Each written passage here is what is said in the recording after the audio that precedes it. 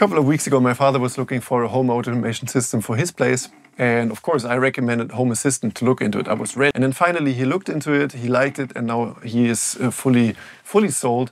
I love the fact because now we can tinker together, which is so cool.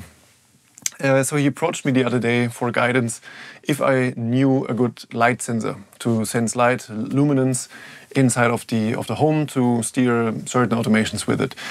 And that reminded me of a pain point that I have with my Home Assistant here installation, because I don't have any light sensors, and yeah, I don't like it. My motion sensors that I have don't deliver any light information, and he told me that he even got some motion sensors now that have and deliver light information, but if there's no motion update, they also won't update the light information, or just very infrequently, which is not suitable for his application cases, and neither would be for mine.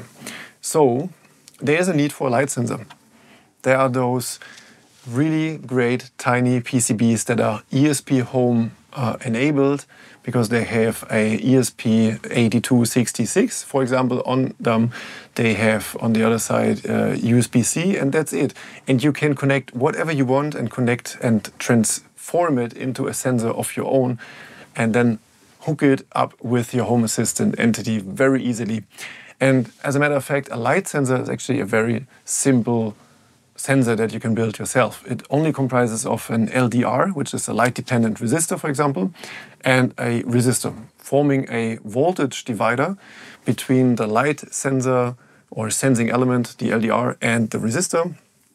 Yeah, and then you divide the incoming voltage through those two resisting elements, and then in the middle you tap it, and you get the resulting voltage, and that you can transform very easily, and not so very easily, but easily, even inside of ESPHome, into a, for example, a luminance value, which is lux.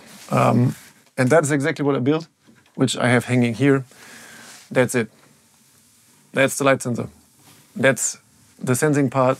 It's completely uncovered to make it more visible. But that's it. There's a resistor, there's an LDR, and 3-wire cable connected to power supply, which is 3.3 volt in this case, ground, and an analog sensing pin, and that's it. And now let's have a look how this is looking and how this is then done in ESPHome to get the sensing value out of this resistor constellation and then transform it into a luminance value. So I will skip over the setup things that are necessary in any ESPHome project. This can actually go. And then that's the sensor part. Yeah, you need an ADC, which is giving you the raw voltage that is measured in between the light sensing element and the resistor. And then you have this resistance platform here that is doing the calculation based on this voltage and based on the input knowledge of what other resistor you have hooked up against the LDR, and gives you the resistance level of the LDR.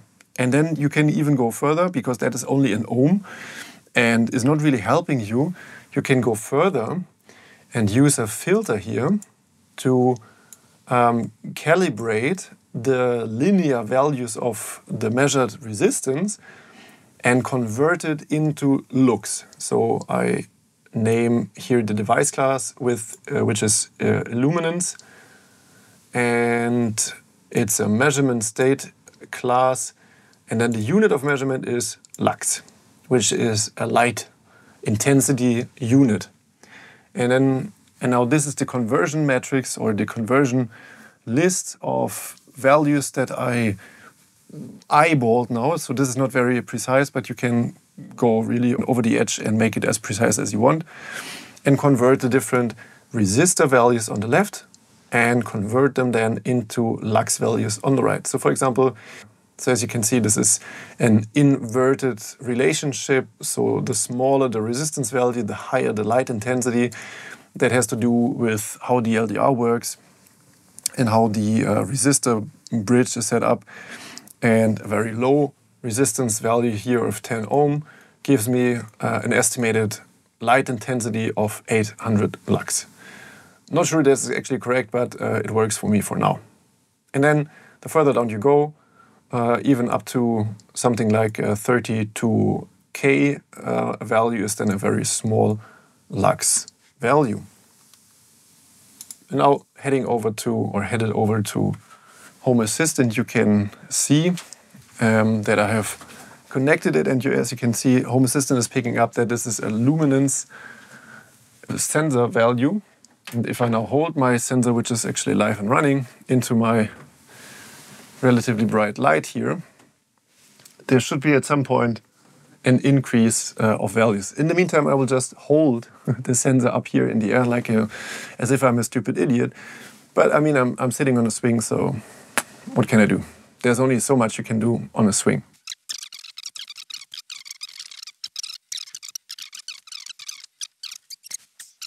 Or maybe I press update, huh?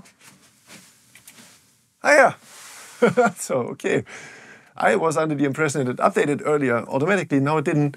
So there you have the higher value. Currently, that is estimated as about 350 lux, which could be actually. It's not so far off, I would say. Maybe it's a bit high. Probably. I need a proper light sensor to compare it to. And that was already it for this video. It was a quick one, but rightfully so, as it highlights once again what of a cool system ESPHome is, especially if it is bundled together with Home Assistant. You define a sensor like this, you customize it, you connect it to Home Assistant, and it works out of the box. Home Assistant picks up the measurement units, the type of the sensor, the displaying is then done just like that, and it works, and it's so cool, and I love it. And in particular also, I love the swing. Maybe I, sit here more often now. And if you also like the swing and you like as well what I did here, it would be so highly appreciated if you could express that by hitting the thumbs up, because that is kind of the rewarding, element that rewards the creators for doing those videos. And it's such a little action for you, but it gives so much warmth and love to me, and I would be so grateful if you do that. It was a bit more quiet the last weeks because there was a lot of going on in my other life, but now I'm back and there will be more videos soon, very soon actually. A couple of things are laying here behind me, but we're not going into that. I want to end this video, so have a good one. See you in the next one. I'm your Bushi, over and out. Bye.